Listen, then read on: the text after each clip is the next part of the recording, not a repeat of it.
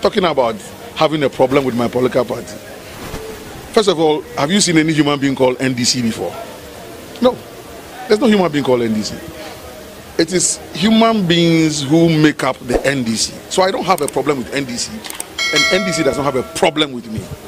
A few individuals in the NDC have a problem with me, also because of my principal position on a number of issues. Not because Koku Anyidoho has stolen anybody's money, not because Koku Anyidoho is lazy, not because Koku Anyidoho has gone to do something. They say what? Anti-party conduct. What is the anti-party conduct? That when you are doing something which is wrong, and I speak my mind is anti-party conduct, I will continue to speak my mind.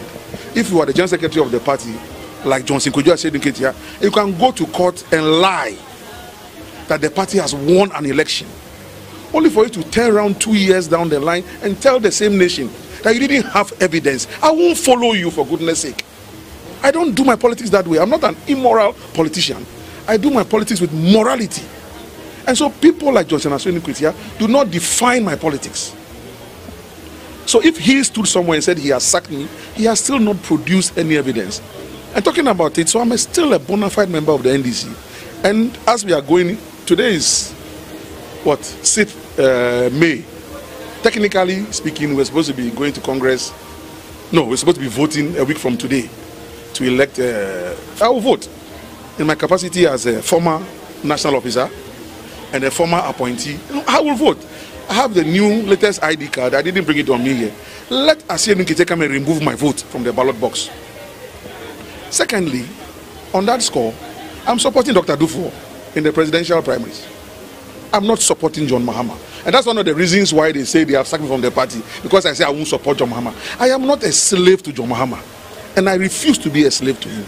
He was vice president to Jonathan Mills. Is that not it? I saw him as vice president, and he didn't impress me. As president, he even worsened my thoughts about him. Everything President Mills did, John Mahama decided to destroy. And so if you are speaking, for example, around the issue of church, President Mills instituted a National Day of Prayer and Thanksgiving to give thanks to God at all times.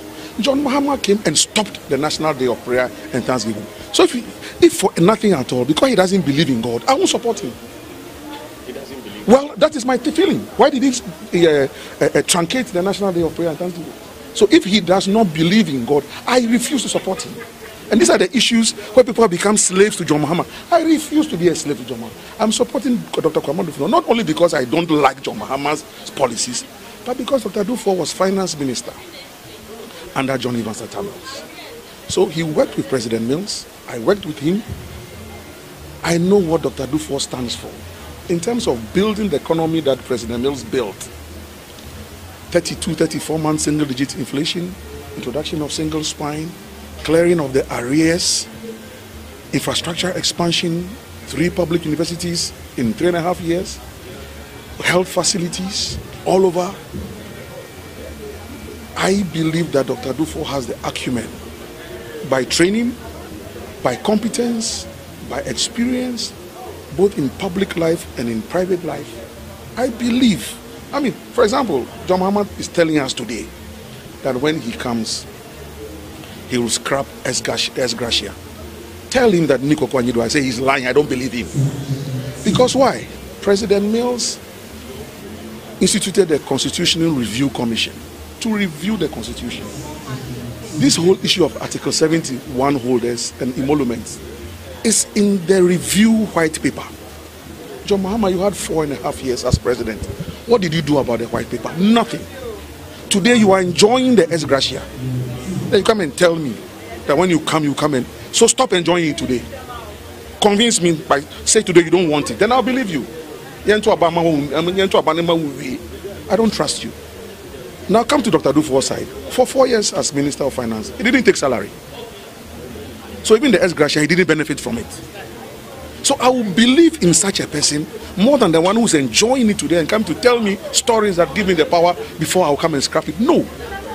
So on the side of the politics, it is Dr. Duffour I'm supporting. And I believe strongly. We are hearing about all kinds of, from the elections committee of the party. And so I know that the Duffour team, first of all, has tried to meet the elections committee of the party. As I speak to you, I know for a fact that a letter was written to the Electoral Commission yesterday, addressed to the chairperson of the commission. And in that letter, the Duffour campaign team is expressing concern about what the NDC's elections committee is doing, how they are trying to use a fraudulent register to go into the elections. Now, to the extent that the Electoral Commission is the body that is going to supervise the elections, a letter has been written to them that they should call an urgent meeting, because they are not careful and they walk into the election next Saturday with that document, it will be fraudulent and it will have dire consequences. Of course. And that is why I say I don't support Asedun Ketia's type of politics. Asedun Ketia every day will want us to believe that Charlotte say, sorry, Jean Mensa is a bad person, is a fraudster, wants to steal some elections for the MPP. All the noise Asedun Ketia makes about Jean Mensa. Now you are the chairman and the leader of the NDC. Under your watch, you are perpetrating fraud. Perpetrating fraud. And one reason why we have written to the EC is I know Asedun Ketia. If the EC makes a mistake and goes to the election with a fraudulent register, when the issue comes up and the thing has been exposed, Asedun Ketia will not hesitate to tell the unsuspecting NDC supporters that it is Jean Mensa who produced that fraudulent register. That's Asedun Ketia's politics for you. Oh, Sir Jean Mensa say I catch him on pen NDC for us. No body say register time no buy. Asedun Ketia will do it. Or Becca on cafe. That's Asedun Ketia. And the issues will be ironed out. If it's not ironed out, of course, the next option, which is also available, is to go to court for an injunction and stop the election.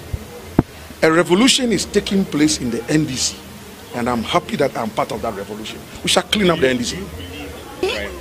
Excellent. Once it's free and fair, you've seen him on the road. First of all, they said, oh, he couldn't go. Now he's on the road. He has a message. He has a message, and that message is worrying them. As compared to his main contender, John Mahama, who has no message. He's turned himself into a comedian on the platforms. Yeah, a comedian. He has no message.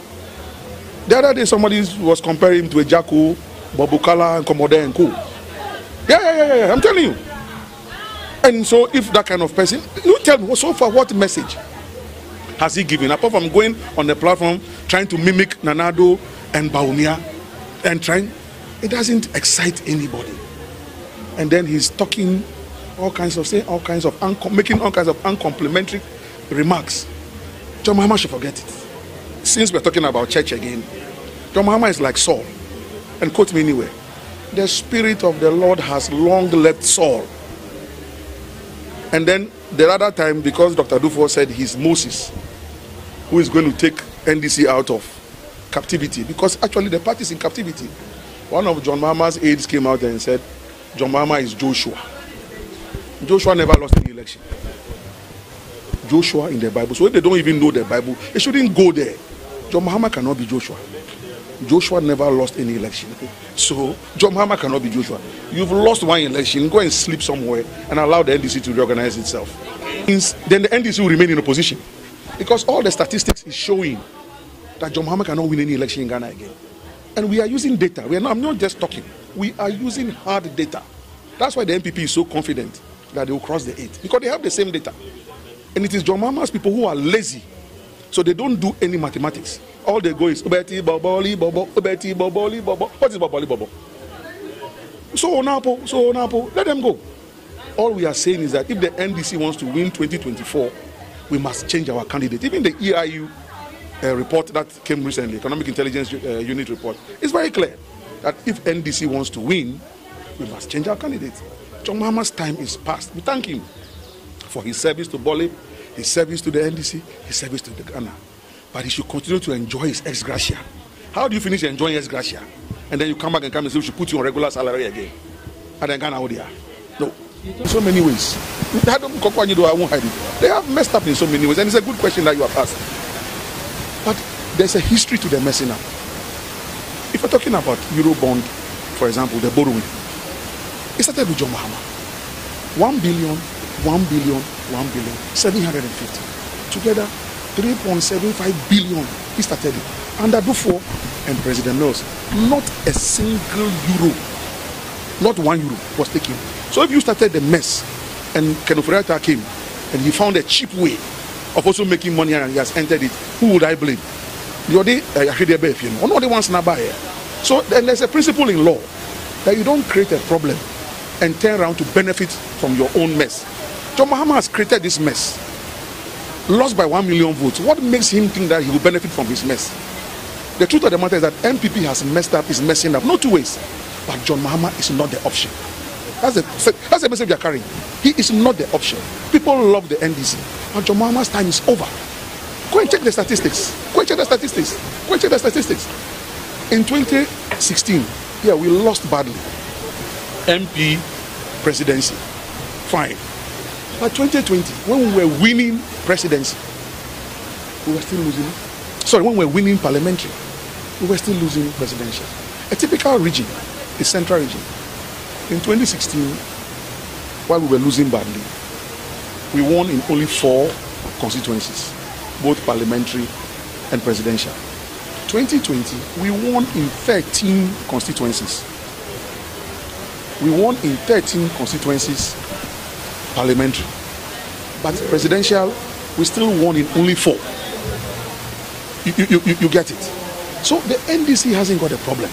It is John Mahama who has a problem with the electorate. Then again, in Ghanaian parlance, if and what say you two or him akunyaso, esandine besi akunyaso. No me. Yen two or him akunyaso, and san fanin besi akunyaso. No me.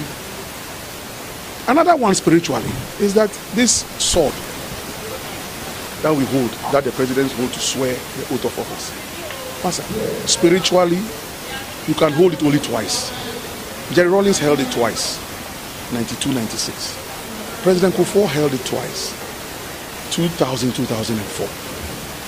President Mills held it once, he died, he left. John Mahama, on the 9th of 24th July 2012, you held the sword of state and you swore an oath.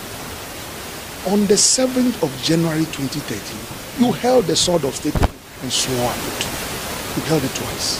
Why do you want to hold it 3 times and be a curse upon the country? He cannot. Nanado has held it twice. He can't hold it the 3rd time. Why does John Mahama think that Ghana was created for him and that he will come and mess the nation up spiritually and physically? It won't happen. It cannot happen. Thank you. You know, I used to be around President Mills as his spokesperson, director of communication. So you saw me very active. One is growing and aging, and we must also train young people to come up and fill certain positions. So, yes, there are some young men on the field, but these days we sit as generals in the war room and we press the buttons from the war room and help the boys to grow on the field.